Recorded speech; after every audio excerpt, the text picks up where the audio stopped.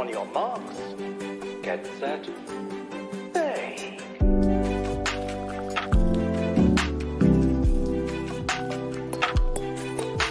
I love that.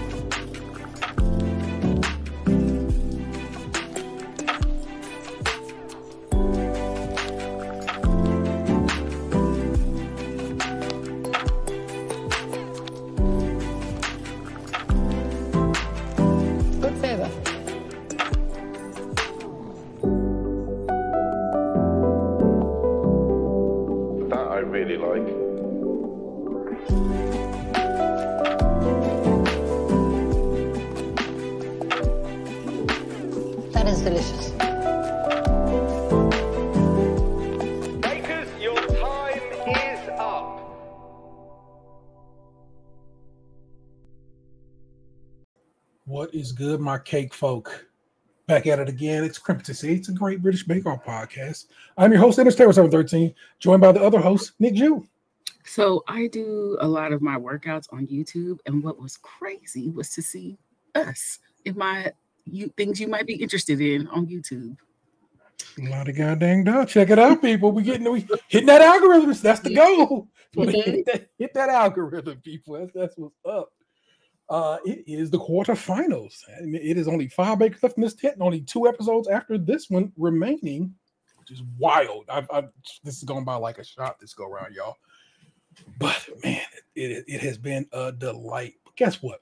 It worked last week. We'll try it again this week. I'm just going to show you the intro that we normally talk about because I think it's dope. Double checked it. No differences this week, but no did the UK VO of this week, and Allison did the international VO this week. You know, I feel like they both, because I took note of that. Yeah. Sometimes Allison did a little VO like during the show. So I don't know if they typically mix it up during the show, but I was like, oh, I hear her sometimes. I think, and when I say this, I just mean the opening, the introduction. Yeah, okay. That's all I'm talking about. Yeah. During the show, I feel like they do back and forth between segments. So I think they just switch back and forth. I like it. I like that they just get shared like that. But here's the bit. You get to see it. I just get to push play on it. Hold on, I gotta open up the video wall. Just a little further down I thought. Boom, wow. Hi, welcome to the show. It's 70s week. I've had my hair done, especially in the 70s style. Now, it is 70s week, but it's a very serious, sophisticated show. So we won't be doing any of those cliches like disco balls, apart from Paul Hollywood's. And we certainly won't be doing lava lamps. As I said, this is a serious affair. Yeah! Baby! This is the best! Welcome to the Great British Baking Show. Ride the pony, baby! Ride the pony! That does look quite fun. Give us a go.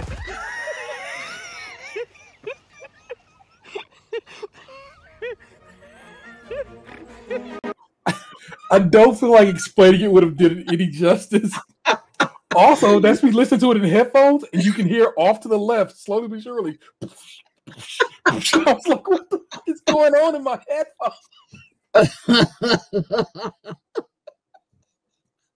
The first time Allison busts her ass. Oh my God, the fact that this happens twice, man. She's wild. Paul was just talking about her on the extra slice. We'll talk about the extra slice. I feel like y'all you need to be watching extra slice in your life. That shit was maybe just this one because Paul was on it, which is a little bonus. Holy smokes, that was a good intro. I was like, it's so stupid. Because I saw the excerpt of her falling on TikTok, like in the episode. So when I saw it, I was like, no.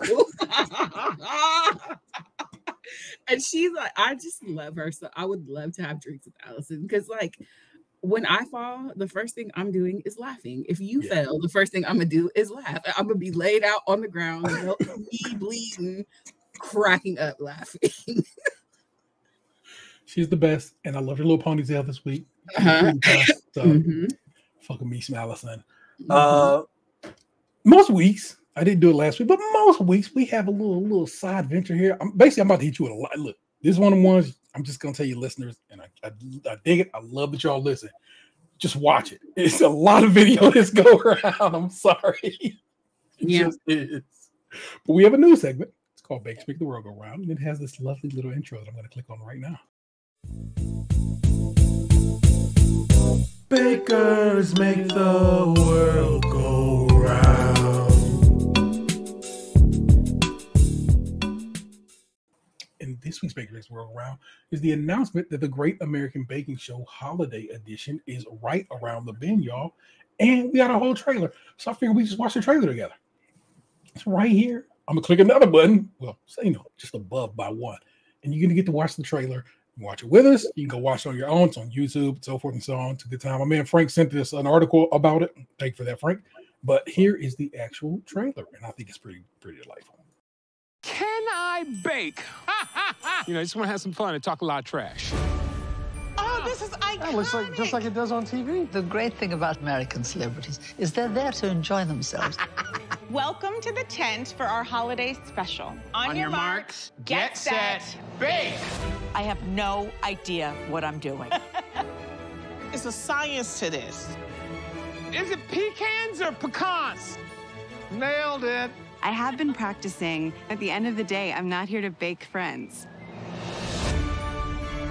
I'm making a gluten-free carrot roll with cream cheese filling. Oh, no. Paul, already. See, he's walking away.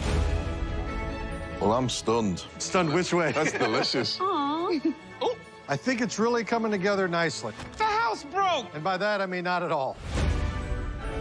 Oh, God. This sucks. We're gonna do what we call an oopsie fix, where we sort of go like this. Paul, why do you keep breaking snowmen? Look at that. That one is like a stocking stuffer. You didn't ask for it, but you got it anyway.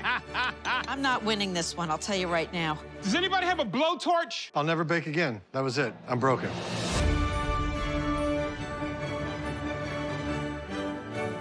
Jingle bells, jingle bells, jingle. You don't have time for this nonsense?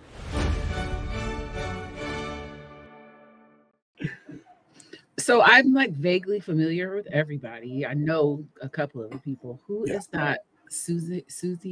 It's me. I didn't know either. Good. Thank you. Not alone. Okay. Who's like, I'm sorry to this man. Hey, I hope they're crazy famous. The best thing about that Keke Palmer, sorry to this man, is it was literally Dick Cheney. She was like, sorry to that man. An American actress, comedian, producer, and writer. She's best known for a role as Susie Green on Curb Your Enthusiasm.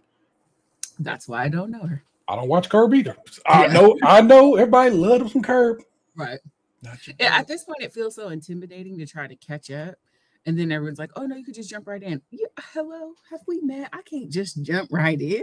I could, but I'm just not going to feel right about it. I'm like, oh, it's chaos. I love Bake Off, people. It's clear. So that's it just is what it is. So some more Bake Off, please and thank you. Yes, Americans doing the thing. Also, I mean, they just showed us the good looking bakes, but they didn't look too bad. Nothing looked terrible. I was like, okay, I see y'all out there baking. Let me tap myself down. That's what I think. I think I'm just turned up too damn loud. So last week I noticed like moments of feedback, but on the whole, it wasn't like it used to be. Yeah, so we're gonna try that because that bad boy was up at 100. So let's put it down to 70 and see if that helps the cause. And I'm on like 50, so you don't hear you from my headphones. Yeah, I don't know. I'm just trying to figure out what is what. Oh, here, let me turn down on this too. That turned me up. The other way turned me down. Well, we'll see how that worked. I sound okay? Yeah. Oh, but now the echo is way worse in my ears. Really? Yeah, that's crazy. So maybe I'll leave that be. Our remaining bakers in the tent this go around: Christian, Dylan, Georgie, Jill, and Illy Ying. Quarterfinals, which means you kind of got to shoot lights out this week, and just didn't work out that way for a lot of people. So it just is what it is. It actually, I'm not saying it was a bad week for. Well, I mean, and one baker in particular had a worse week than others, but a couple of people was like, okay, here we are. We are running up against the edge of our skill set here, aren't we? So we'll see how this plays out. And everyone kind of had on a 70s type outfit, but my girl Jill, who I love to the end of the earth, was just like, I'm gonna wear what I'm gonna wear. I don't give a damn what y'all got on. So we talked about last week. I put a reel up recently with the whole point being we were discussing Jill, and I go today to look at I always because I keep checking to see how it's doing because like it's okay, but I want to do better. Yeah. And who do I say liked it but Jill herself? And I was like, that'll do. The rest of it now is just water. Right. Did you tag her or did she just find I did it? tag her. I did tag her. Awesome. So, I'm glad she watched it. It was the clip where I was saying Prue would have to see me for calling me useless. It's a great clip. And I think it worked out well. Yeah, So, I was like, I hope she understands my Black American humor.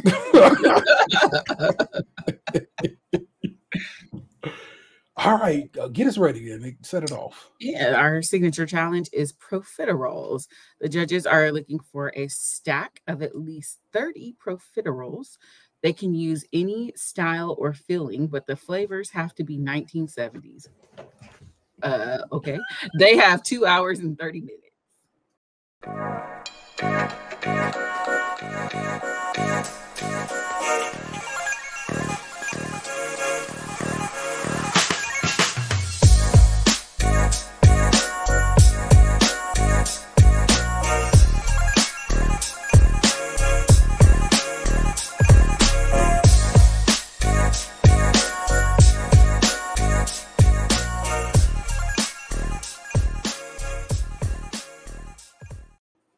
That's my favorite one.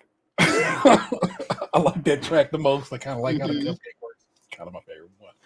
I have no idea why they kept just saying stacks of Profiteroles when that shit don't have a name. It's called a croquembouche. It exists as such. They had croquembouches in the past and have called them croquembouche.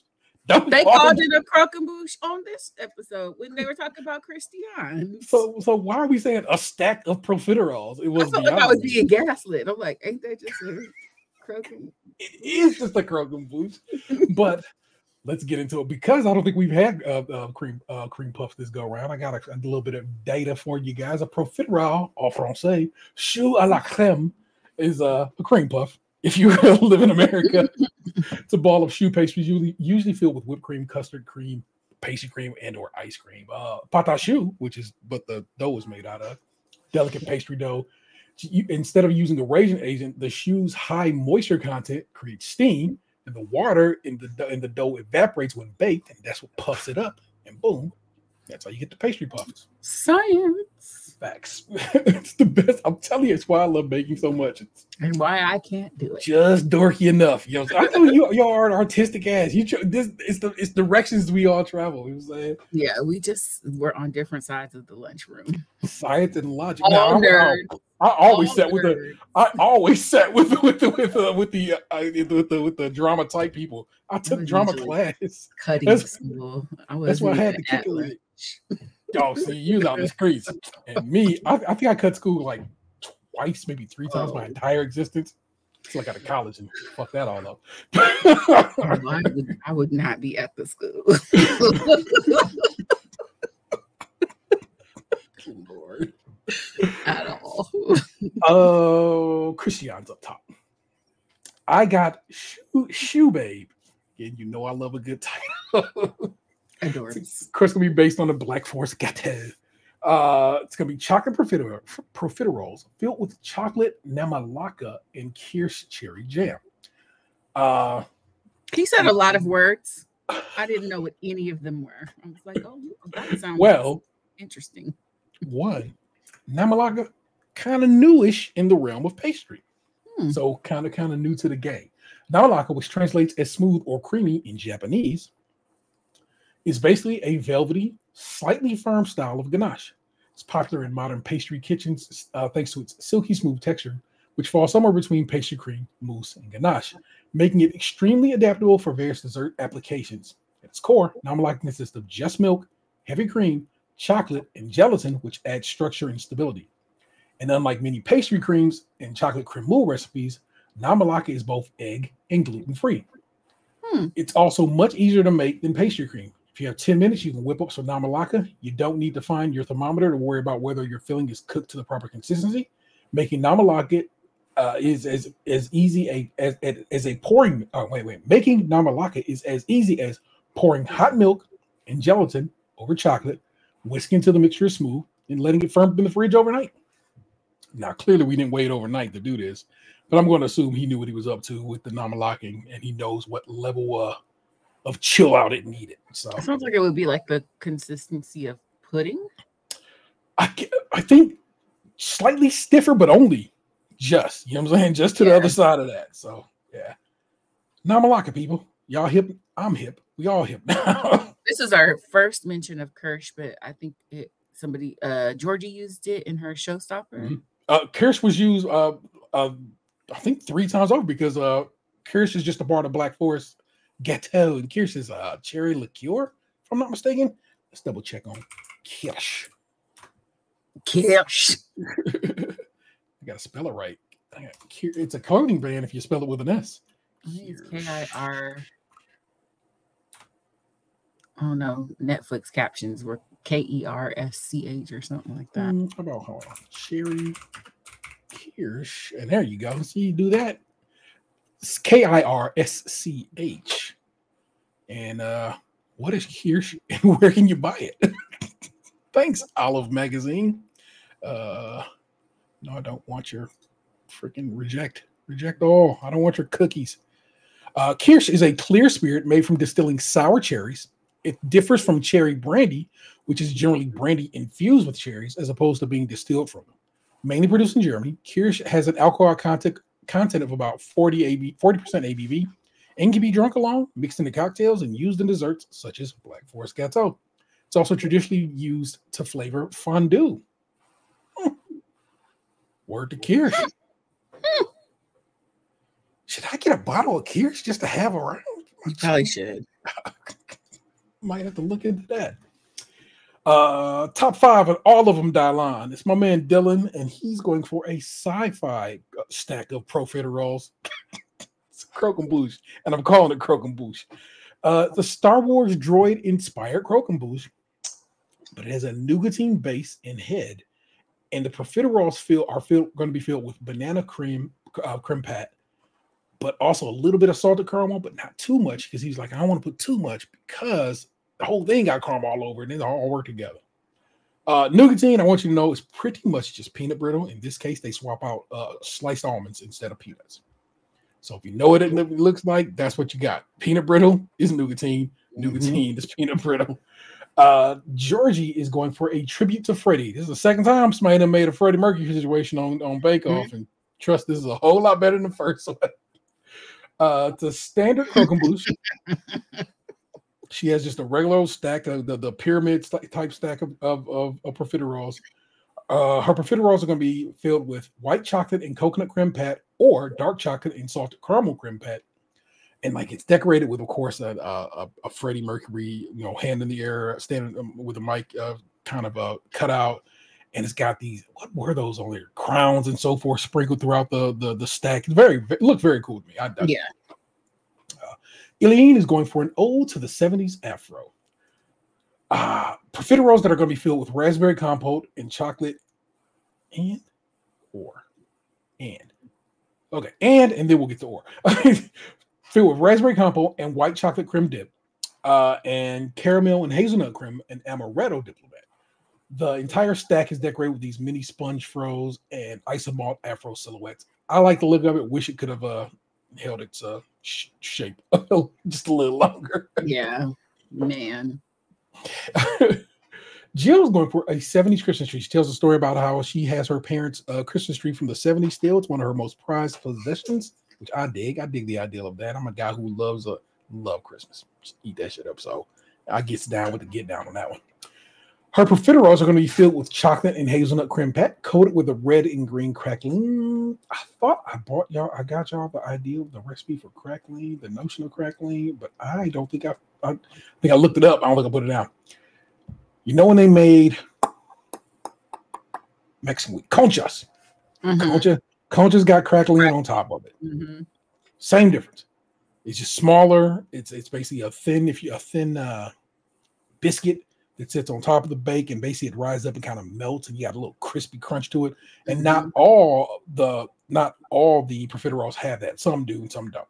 And when they do, it's called I think it's like Patisserie crackling. I think it's literally just all the words come together. If I'm here, I just hit my history right quick. And that got me to thinking about Dutch Crunch, which I did not get when I was in California.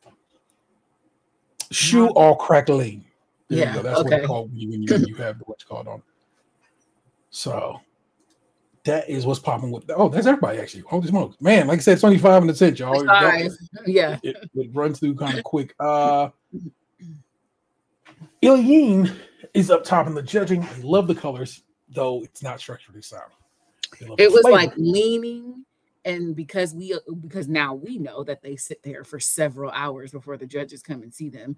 By the time she had presented it, she had to like lean it up against something. I felt so bad for her.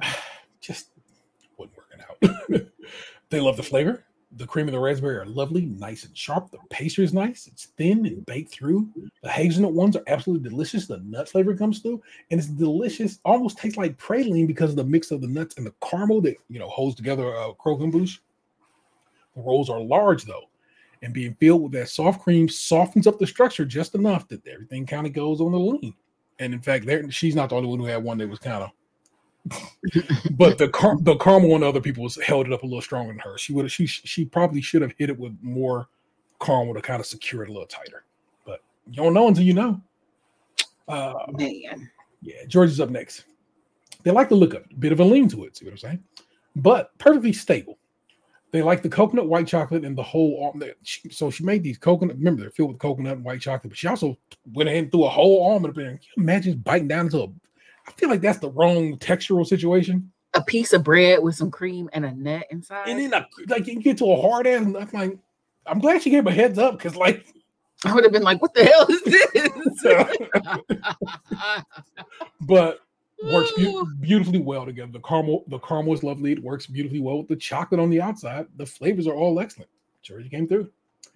Jim, bake looks good, but I think it needs more color. Quite neat. Very hazelnutty. Not again, Prue was on one this week. Not wildly exciting, but very competent. Simple but effective. All I'm saying, Jill, I would understand if you asked that lady to square up. I would understand. I'm not condoning violence. I'm just saying I would understand. I'm not fault you. I get it. Is all she's saying. Christian looks great, very attractive, very even, quite boozy. It works with the cream though. You know what I'm saying? The booziness they felt was like, wow, that booze is hitting. He goes, no, you got to make sure you get some of this cream on the outside, and then together it really makes for something tasty, I guess. You pretty much need that cream to beat back the booze is basically what it comes down to. It felt a little skinny. I feel like his little rendering they did of it was like a nice cylindrical Christmas tree-ish thing, and it looked like we just got like a triangle. Yeah, and I don't know. He was weird about it, and he was like, I'm gonna rebake them shit. I'm like, my God, you gotta chill. But then Dylan helped him, and I think I always think that's dope. Yeah. Turns out on the extra slice, Paul is like, I would never, don't ever help nobody. I'm like, what? Paul, it's a competition, but I feel like if you're done and it's not going to be a detriment to your bake, why not help somebody else? You know why it won't be a detriment to the man who helped him bake? And we talk about that. Right. Dylan. The nougatine works fantastic. It looks like something you'd find in the window of a department store. Love the salted caramel tone that's right at the top, as well as with the flavor. The banana comes through beautifully. The shoe is baked very well. Paul likes this thin caramel because you can get into the stack, take what you need, and still pretty well support it. What does all that tell y'all? He did a good ass job. It also means Paul once again extended the hand, the Hollywood handshake for the youngster. He's like, I didn't really want to do it, but he's like, I can't help but do it at this point. I'm getting tired of having to dap you up, but sir, shit was fired. My only note is it was giving more Star Trek than Star Wars. I feel you on that. I think that blue was very droidy, but that was the only thing. The shape of it, the whatever, I was like, this is giving me like Enterprise. All you can do is go with the vibe and not just go ahead and make R2D2.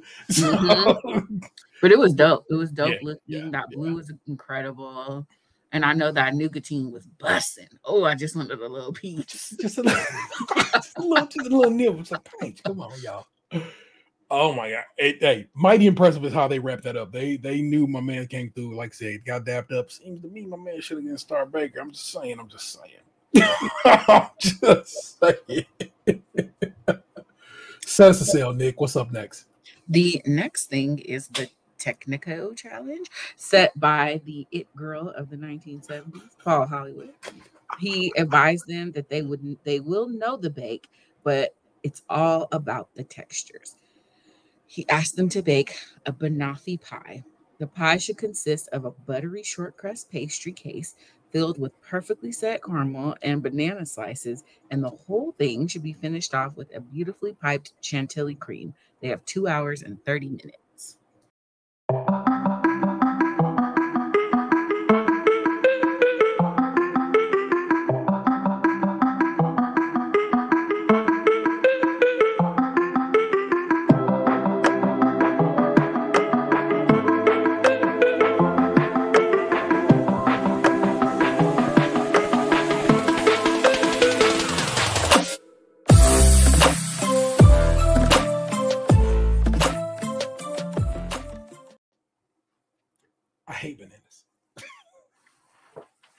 Same, but I would have tried this. I hate the smell of them, but Banoffee looks so bomb that I was already talking to Vanessa about what can I do to make this sans banana.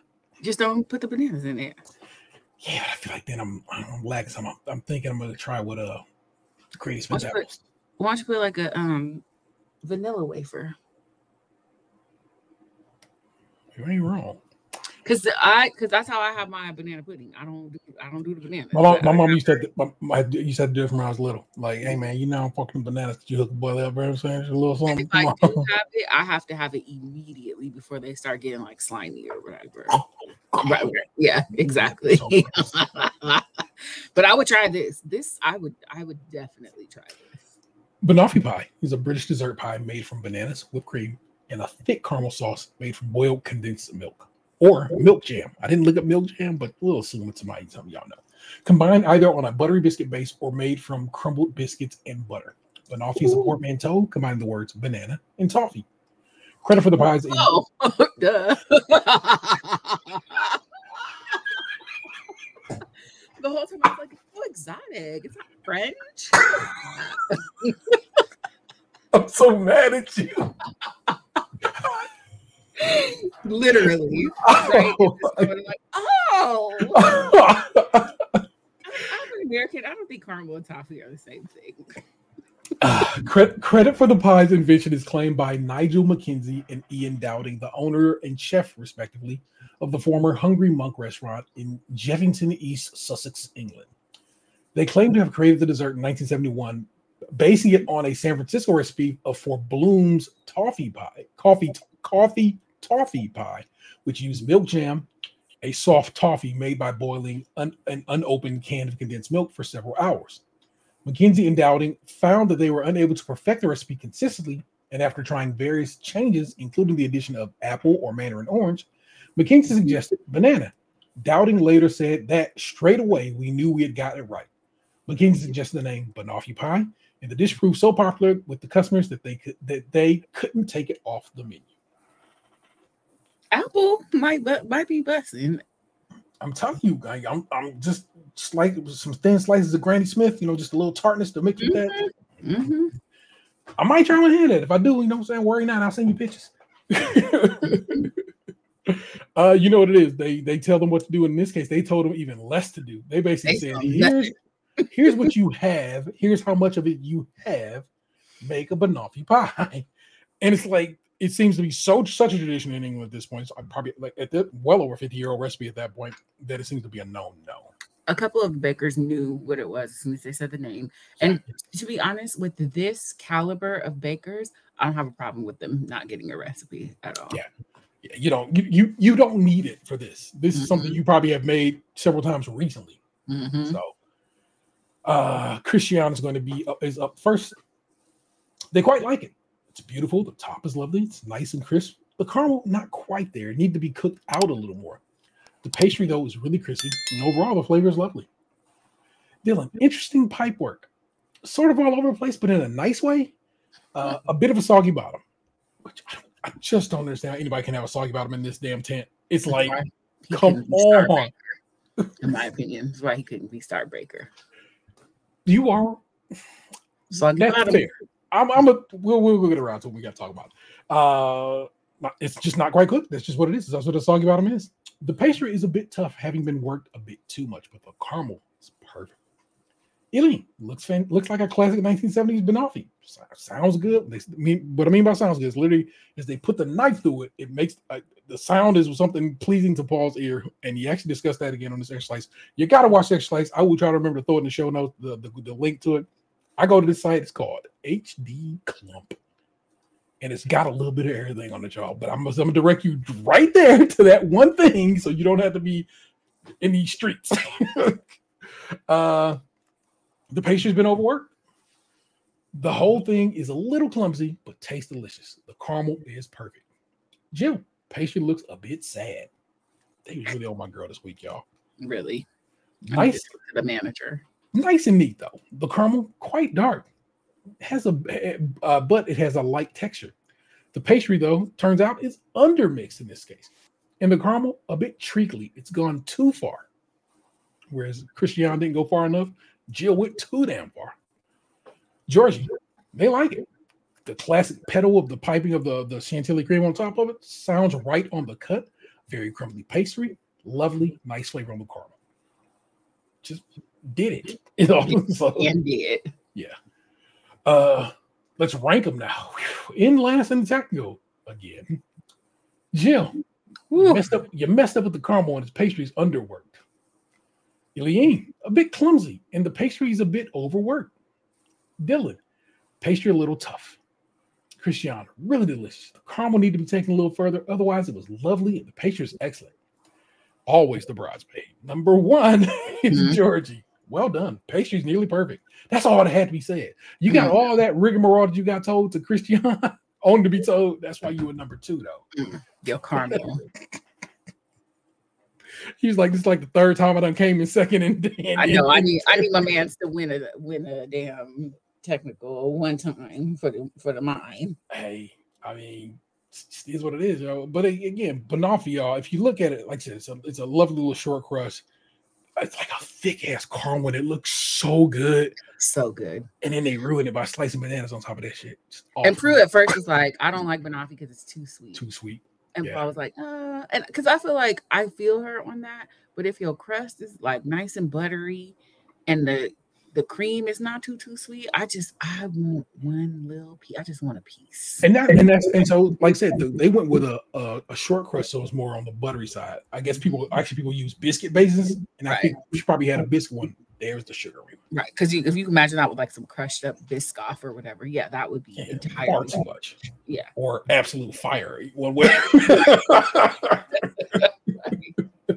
I would want just a little bit of chocolate somewhere in that. Like, well, that's the thing. They sprinkle. You sprinkle cocoa on top of that chantilly. Yeah, but I would want like a drizzle of actual chocolate on mine. Come on, look it up, baby. Get a little chocolate sauce. I feel like that's a cake or pie rather that would definitely require a thin slice. Like you can't be going too wide with that shit. Yeah.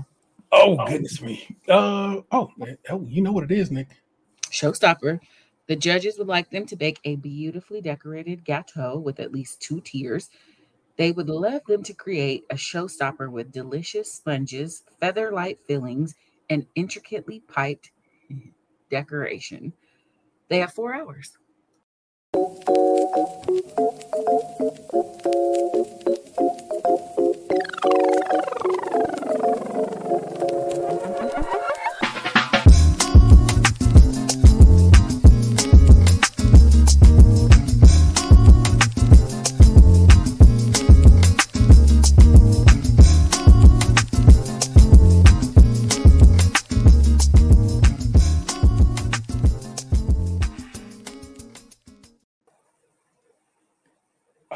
in that video is like a little cream and they like torched it a little bit. I want it. Torch me up some rain. Hook it up now. Yes. We're gonna run through it, y'all. Illeen's up top here. She's going for a peach Melba 70s gâteau. It's gonna be a 2-tiered cake, 8 layers of Genoise sponge filled with peach chantilly cream, peach and champagne compote, and a raspberry compote. The whole thing is to be covered in a white chocolate whipped ganache to add to some structural integrity.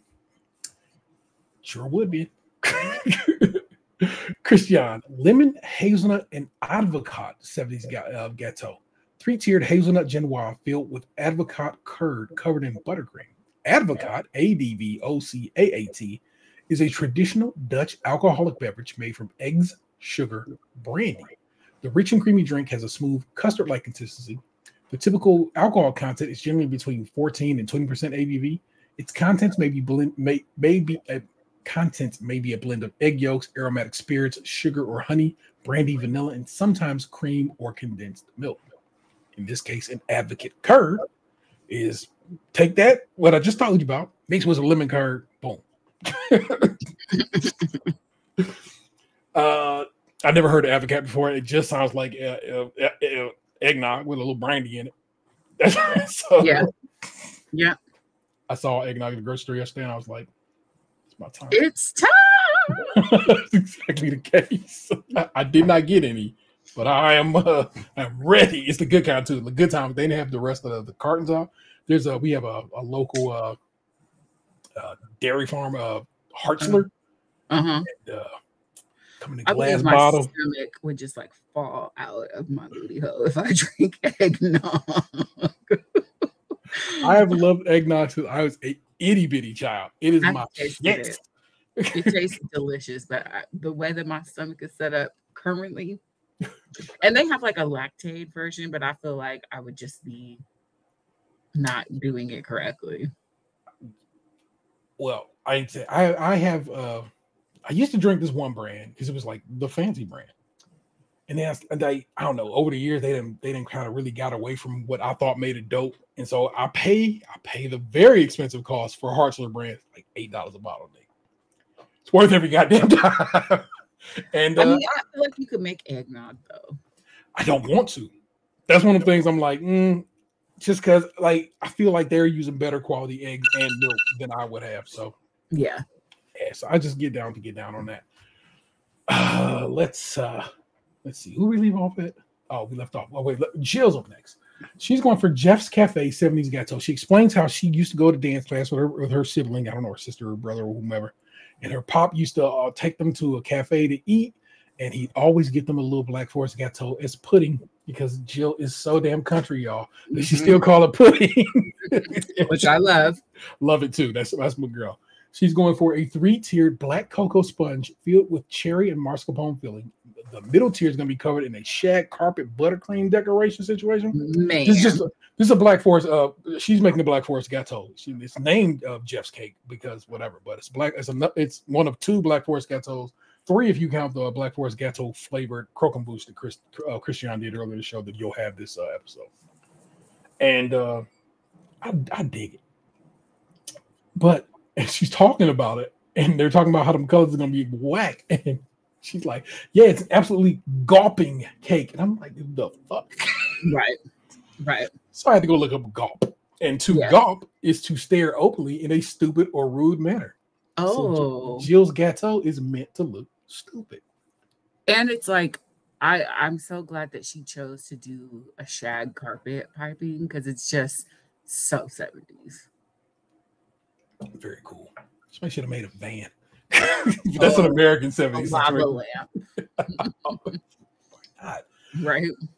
Georgia, I'm going for again Black Forest gâteau, vintage Black Forest 70s gâteau. 2 series of chocolate genoise soaked in kirsch, filled with mascarpone cream and cherry jam, decorated with vintage buttercream pipework. Dylan, mint chocolate 70s gâteau. 4 tiers of chocolate sponge filled and coated with peppermint buttercream. I am all right with this. I like mint chocolate. Me too. And I just recently on the internet found out that people think it's disgusting. And then when Paul described it that way, he was like, so basically it's going to be a chocolate cake covered in toothpaste. I'm like, oh, that's why y'all think it's nasty? Because I enjoy the taste of toothpaste, but I guess I'm just a mint person. I think it is very lovely. So I'm just gonna have to like keep y'all moving. Like, you be a hater. I would take it down. I think it's too much. Yeah. 4 tiers. I think a single one of those tiers will be a lovely, you know what I'm saying, you need a slice 2. Right. But after that, right. Like, that's far. I've had enough, sir. Right. Put the mint down. Put it down, baby. Back away from the mint. For real. Jeez, we. But hey, look. Anyway. As he's up front, why don't we just go ahead and get to the judging? Sure. Dylan's up top. Very impressive. Extremely 70s. Unfortunately for Paul, the peppermint dominates. His chocolate cake is described as beautifully smooth and has an elegant flavor, but the peppermint overwhelms it. I think he needed to use spearmint. I don't like spearmint. To me, has a sweetness to it that I don't appreciate. Oh, okay. In my mint situation, I feel like it's gentler. I get that. I can pick up on that. The textures are spot on. It's a great looking cake. Ticked all the boxes. Well done. I'm saying you do that and you get a handshake. You come in middle of the table in technical. Seems to me, when we get to George's cake, hideous, isn't it? This is all in the best way, people. Don't take that as a diss. Beautifully done. It's 70s to a T. Nice piping work, a great demonstration of George's piping skills, great flavor, lovely sponge, very boozy. It's because it was on the third watch, and I'm not joking. The third watch, and I'm concentrating a little more. I'm like, okay. They seem to not like the flavor when I initially watched it, but now in the third, I'm like, no, they fuck with it. Yeah. And so that's why it went like it went. Yeah. Christian, they like the design. Very 70s. Pipework's a bit flawed. Too boozy. Does not work. The flavor is too strong. Genoise is meant to be light and soft, and you stuffed it full of hazelnuts. Again, I don't know that I would want to bite into a cake full of nuts. Unexpectedly. Whole nuts. Unexpectedly. Yeah. When you go into, like I said, you go into this, it's supposed to be a Genoise, it's supposed to be a relatively almost angel food-esque, you know what I'm saying? And you go into that, you crack in, like, what the? This is what not. The hell is that? Yeah. So. And he said, Paul said something like, I at some point in this episode, I expect Christian to challenge us with his flavors, but it was just something about it that wasn't hitting for him. Exactly. It's just everything's thrown off. The texture of when you're expecting, Genoise, and you get this, just throws everything off. Whilst in the fridge, oh God, cooling out, waiting, Eileen's Showstopper fell over itself. The top just fell off. The top fell off. Which is so weird to me because it's full of dowels. She made a point to structure, but then I guess I get why after the fact. But I'm just like, Paul said something about the way that it was baked. Something he said that I noticed it on my third watch too. It made total sense. Like the reason, because I was so mad that she went home because they absolutely loved her cake, the flavors in it, whatever. And yeah, she didn't do too great in the technical and the signature. Once again, it was kind of a structural issue and not like a baking issue.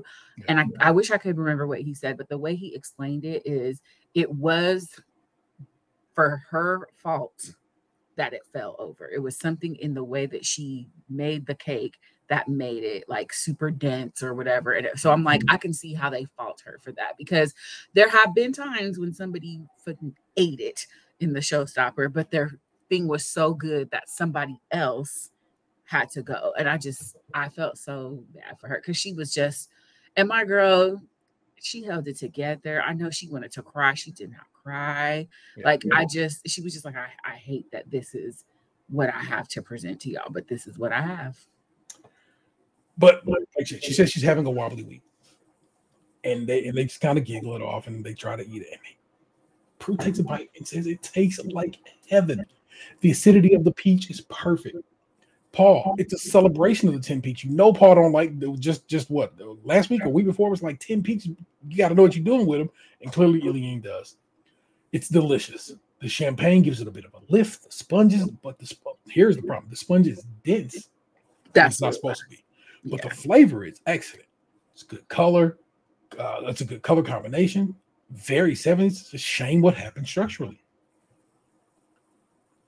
It's like, is it a ring or we got some kind of score situation? We are so close, Nick. Yeah. Like 5. And it tastes great. So, I mean, damn shame. Jill, the whole thing is really a show. I didn't ask you where your Showstopper by all these this output. Sure. For what it was. Yeah. More Showstopper this week for me by the signature. I like Croquembouche Bushes. So they really like the shag carpet. Very chocolatey, delicious, open texture and light. The cherries are a stroke of genius as they are an explosion of flavor. Took them right back to the 70s. Jill made up for that. Once again, lackluster technical. The only person who was actually alive in the 70s left in the tent showed up. Wild. Your star baker this week is Georgie, and I am okay with it after a third watch. I was not okay with it until today when I was writing notes. I was like, all right, I get the points. Yeah. But I think this is the one time that the technical challenge actually counted, because probably her and Dylan were neck and neck and they had to look, and she knocked that technical out of the park. Yeah. Sent home, unfortunately, is Iliane. Of course, we always root for everybody black on this particular show. No disrespect, but it just is what it is, and I hate that she had to go home. I knew as soon as Allison was announcing who was going home that it was her. I was like, oh, at least they're letting Allison tell her. Bring the bad news. Yes. Yeah. I was watching the extra slice just as I was coming into this episode tonight. I just got to the part where she came out and she looked great. She's having a good time. Got to see Paul again. And just I like Iliane. Made it to the quarterfinals, put some respect on it. And I dig it. So I will miss her. Sad to see her go. I at this point, like they said, a good baker will go home every week. I don't feel like it was her time. I think she just had one of them weeks that, unfortunately, she had that week at a very critical time. Yeah, for sure. And she kept saying it. She's like, look, you know what I'm saying? Fourth and second go, when there's 8 people in the set, not too bad. Fourth and when there's 5 is a problem. So she knew it, she understood it, and she accepted it. Such so. Did a real good job, and they sent her away. Y'all, did we talk about? We talked about it, but didn't even talk about Allison at one point in this episode. She did that fan kick. sitting on the countertop, does this little fan kick, and ends up rolling her ass right off this counter. And I mean, that's like a 3 foot. Yeah, maybe a little bit more. The best part is she was just like skipping around the tent, like, I'm about to bring a little fun up in here. And then she's like, let me get up on here. And then she got up, was going to do it again. And Noah was like, I wouldn't do that again. No. She falls right. And she's like, don't come over here. Leave me to my shame. And he laid on top of her. Because she got up and hopped back on the thing like she was going to do it again. He was like, please don't do it again. And so in the background is Dylan just baking. Everyone else in the tent has like, Iliane came over first. Everybody kind of came over. Dylan was like, I don't know who died, but I'm trying to win this challenge. I'm fully focused, man. My money on my mind. I got to do this. Right? And she gonna hop up off the thing limping, talking about, oh, I'll just do it tomorrow. Like, I know she was sore the next day. Had to go hit up the chemist, get her some whatever they call ibuprofen over there. That's the funniest thing I've ever seen on that show. I'm sorry. Oh my God. I was hollering because I saw it on TikTok and it was fucking hilarious. In context, it was even funnier. Yeah. But yo, that was the episode. Y'all know the deal. Please rate, review, subscribe, and share the show wherever you can. You know what I'm saying? We're trying to get this YouTube popping. You know what I'm saying? It'd be real great if it was in your feed talking about, hey man, something you might get down with this show. And I think you'd appreciate it. Plus, like I said, we had a lot of video this week. And so I'm telling you right now, you might get down with it, get down. You can hit us up at podcast@stageranchmilk.com or 216-264-6311. That's 216-264-6311. We'd certainly love to hear from you, and hear from you we have. Let's see. From Spotify directly. So on the episodes of the podcast, we have a comment on Autumn Week episode. It's from Queen Melmindy. I judge sweet potato pie recipes based on if they, as my mom would say, beat the strings out. When mixing, my mom would periodically rinse the beater so the strings it collected wouldn't stay in the mix. Like you mentioned, straining / sieving it will probably work too. Thank you for that. Brad left a little comment on the last week's episode and said, "Great show. Hi, Victoria. Love me some Brad." Let me tell y'all, just in case, like I said, I know I keep going on about the extra slice, but like I said, that's what Frank who emailed us actually is about. So I want to tell you, on the extra slice of me, guess what else I got? I got a little bit of Ted Lasso because Sassy was on there. Oh, yeah. So Sassy's on this episode. Paul in the building. Nice. I was like, I'm about to watch all this. I'm gonna finish it up after we get here. But we got an email from Frank. We got several emails from Frank. Frank said, like I said, sent us a couple articles. He sent an article about the Christmas American Baking Show, and he also sent an article, the Prue article that we will probably do next week. But this one is about the Extra Slice, latest episode of the Extra Slice. Hey, all, just to give an extra shout out to the Extra Slice, and people should check it out if they can access it. When they did the montage of Iliane, it reminded me she started out stronger than I remembered. She was the first one to receive a handshake and did have a lot of good bakes. But such a deep group, it would be easy to forget how talented she actually is. I would have forgotten all that if not for the follow-up show.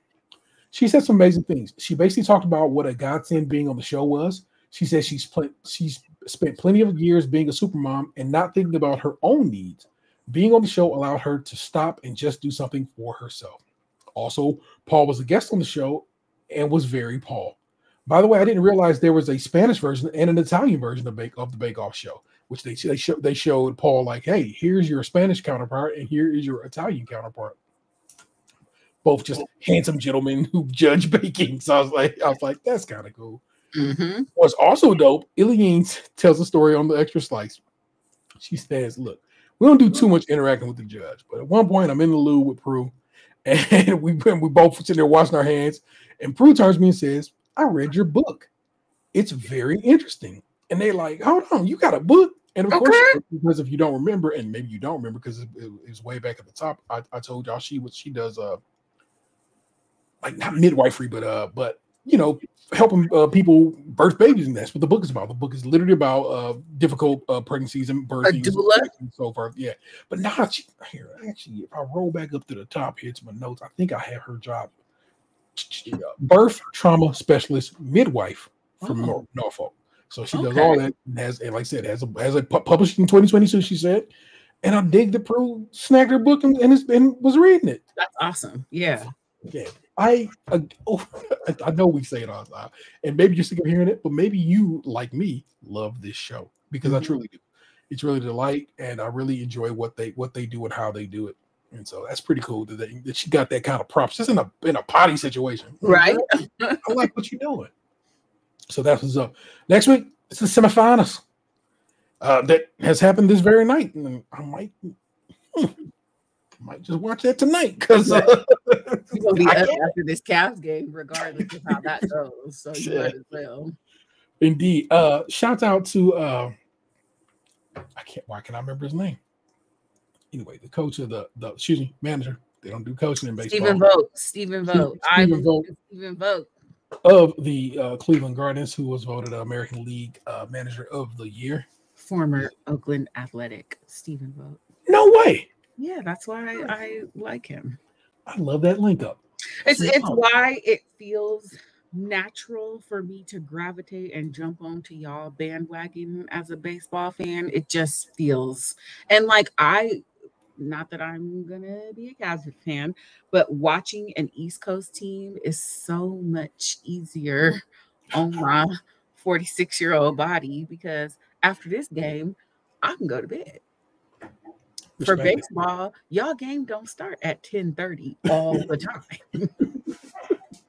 Only sometimes. Sometimes. And that's when we out there visiting, y'all. Right. So I just dig it. I guess that was the get down. But there you go, people. We did that. We did it. That's Nick Jew. I am Tay Real. Yeah. Our missing man is the 216 Zone Tatum. I don't know if when Ant's gonna come back. When we figure it out, we'll figure it out. If you don't get no Ant this season, I warned you at the beginning. Sorry for all the Anthony fans. I know. I'm sorry. I'm not Idris Elba. But please bake with us again next time. Peace. What happened to your ass? It used to be beautiful.